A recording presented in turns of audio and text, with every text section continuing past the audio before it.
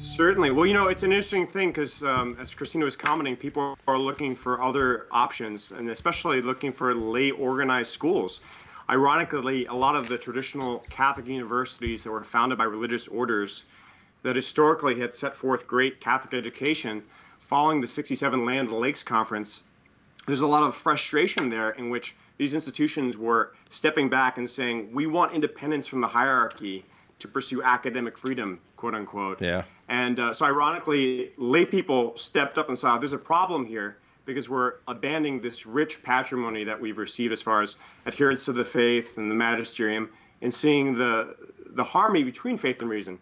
So as you mentioned, Thomas Aquinas College and certainly our institution, Christendom College, was formed and established to fill that vacuum and to offer a traditional Catholic education in which students were educated in the truth and recognizing that truth is Christ.